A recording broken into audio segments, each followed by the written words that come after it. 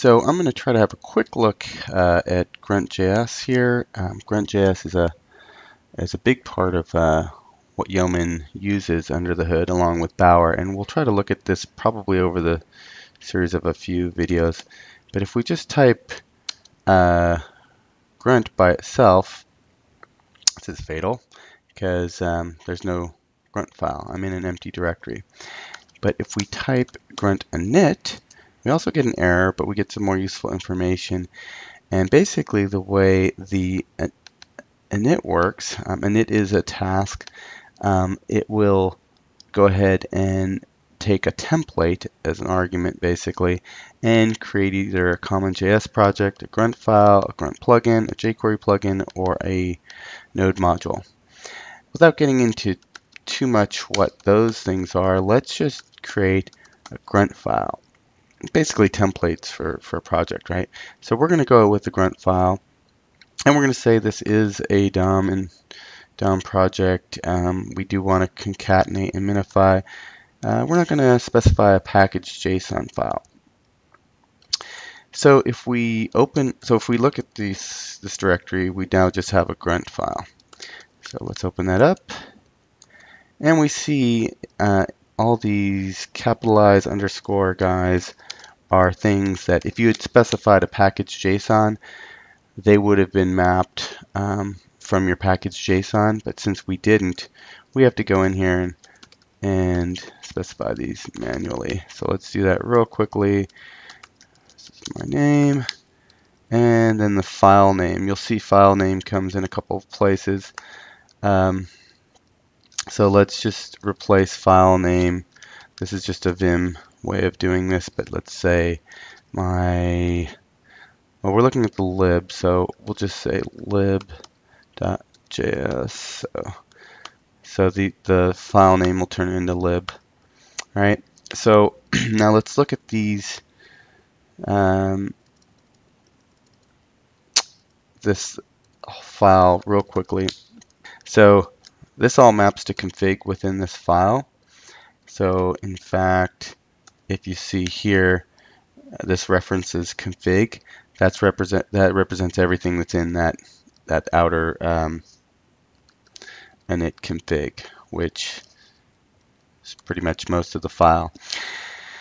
So again, config :concat is saying take the config object and then go to the concat task and the dist and dest subtasks. So that's going to go here, config concat, dist, and then dest. Okay, so if we back up a second before we try to figure this all out, this concat guy, this is a task, and this dist is a target.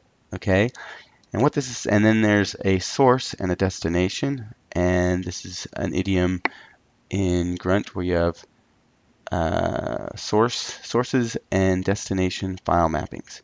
So basically this concat, as you would imagine, is going to try to concatenate any files in the source directory and build a concatenated file here to the destination directory.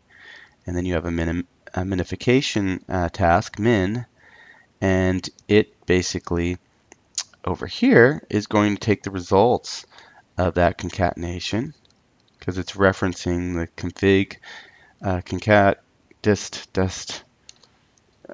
property path, which is this guy up here, right? And then it's going to build a minified. So first it concatenates the files, and then it minifies them here. If you're used to build system like make or ant, you might think of this as a dependency. So let's do one thing here.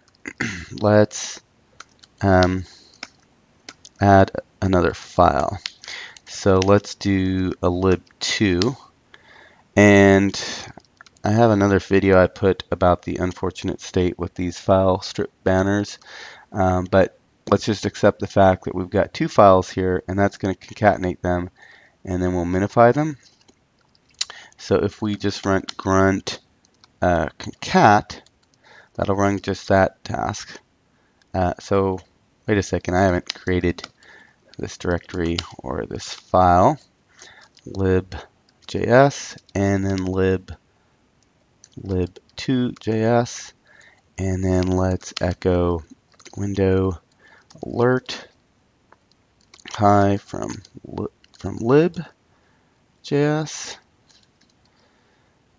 and put that into lib.js, and hi from lib2.js, and put that into lib2.js. Okay, so now if we run grunt concat, and we cat the resulting file here, as we see, built this file,